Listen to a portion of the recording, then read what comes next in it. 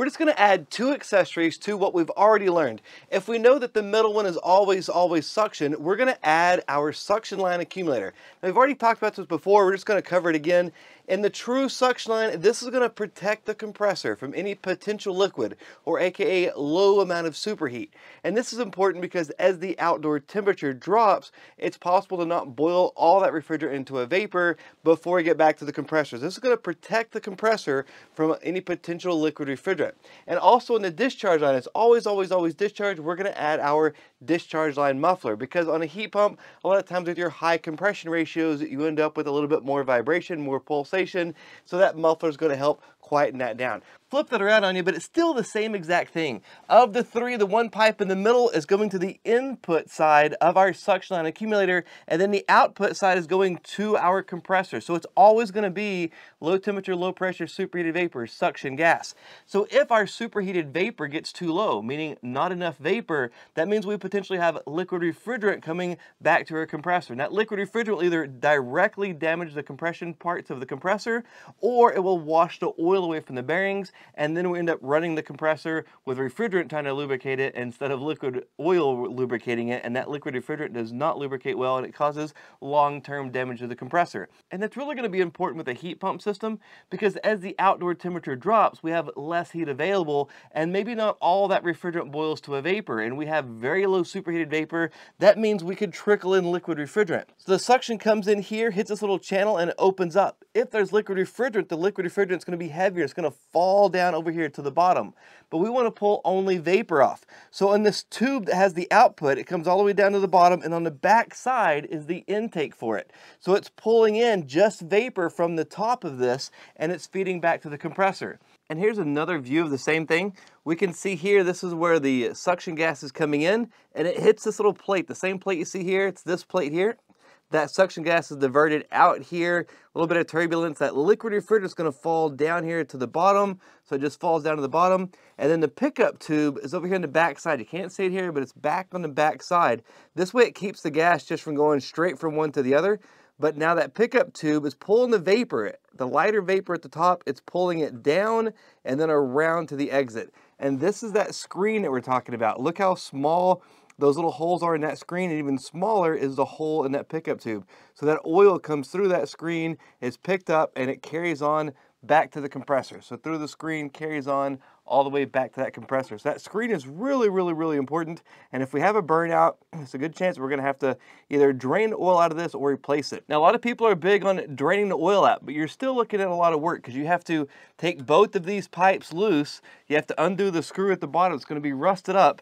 And then you have to think about, if you're gonna drain this out, you have this little diverter cup right here. So you gotta get all the oil to circulate around and then drain out this little hole right here before you can get it out. So it's gonna be a super pain. A lot of people would just prefer to replace them, because if you have a new one, it's the same amount of work putting the new one in. Actually, it's less work putting the new one in than it is trying to drain the oil out, and then you know for sure that you don't have any clogged up holes there. But that'll kill the life of the compressor. And with rotary equipment, a lot of times you'll have two suction accumulators. You'll have one right on the compressor, and that suction gas comes in, it hits the screen, this diverter plate, and all these little bitty grooves right here, all these little bitty channels, it allows that gas to fall this way, turbulate. The liquid refrigerant is going to fall to the bottom. The gas is pulled up right here through the center tube and down.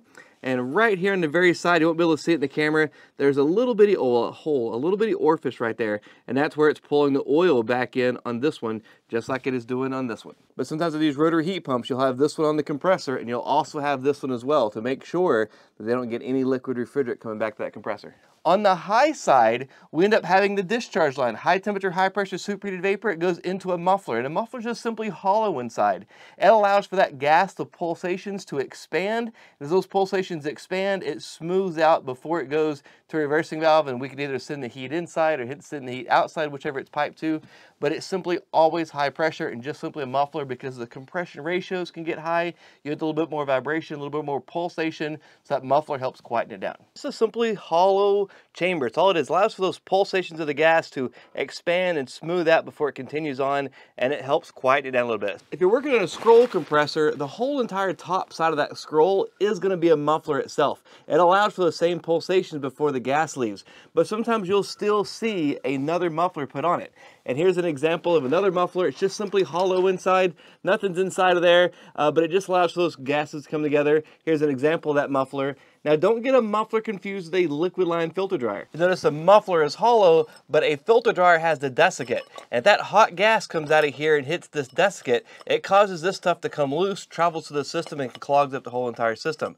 And sometimes these look identical. We see the same size here, but if we tap on this liquid line filter dryer, it has a solid thud to it. And if we tap on a muffler, it has a hollow sound to it. So simply just, I don't know which one it is, give it a little tap over there, and then you can tell hollow sounding versus, oh, somebody put a liquid line dryer in a hot gas line, and we got to fix that. As far as our drawing goes, where we have our true suction line, we just simply add our suction line accumulator there. We just simply add it. I like to draw the little loop inside of there so I understand and make sure that we remember the importance of that oil port in there. But as long as we draw something representing there's a suction line accumulator protecting the compressor from the potential of liquid refrigerant coming back, that's what's important. On the muffler side, just that discharge line. It's always hot gas. We write muffler. Doesn't matter what mode it's in, you're still going to have that same thing. The true suction line will have the suction line accumulator.